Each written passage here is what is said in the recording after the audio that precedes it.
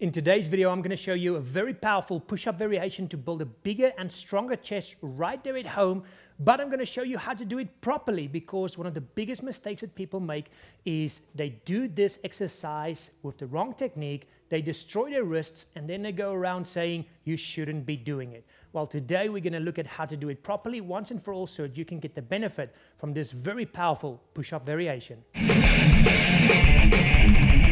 Hey everybody, how you all doing? Peter Carvalho. Welcome to this week's Exercise After Week. Today I'm going to show you an exercise that a lot of people might already know. What you might not know is how to do it properly. In fact, there's even people out there that tells you you shouldn't be doing this exercise at all because it's bad for your wrist joints, your elbow and your shoulder joints, and can completely destroy those joints. But that only happens when you do this exercise incorrectly. Do it correctly and it will help you build a great looking chest right there at home, but also provide you with different angles so that you can combine this exercise maybe with normal push-ups to increase the effectiveness of your chest workout at home. So let's get straight into this. It's called the wide grip push-up. So let's first look at what a normal push-up looks like, the hand position. So it's just wider than shoulder width, and that's a normal push-up. Now what people normally do is they now use that same hand position but just takes it wider. This is incorrectly, because what you are doing right now is destroy your wrist, your elbow and your shoulder joint. What you want to do is get back into that position where you were nice and in a wide grip position, but now turn your hands out. Now the whole movement becomes more natural and very easy to do.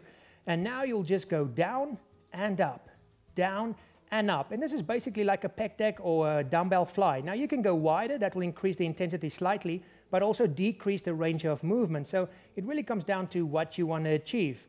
I personally like to have a little bit bigger range of movement, so I'll bring it in a little bit closer and then I will go further down and all the way up, further down and all the way up.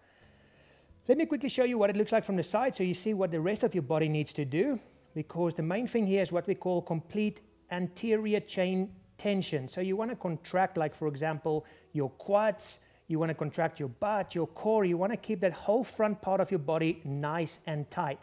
So let's go up so I can show you better. You want to basically get yourself into a hollow hold position. Okay, so contract those quads, contract your core. You don't want to slouch. That's the biggest mistake you can make. So get into that hollow hold position, and then from here you will go down and up. Down and up. And as you can see, it's a very natural and comfortable movement if you use the technique properly. So there you go, guys. Now you know how to do this exercise properly.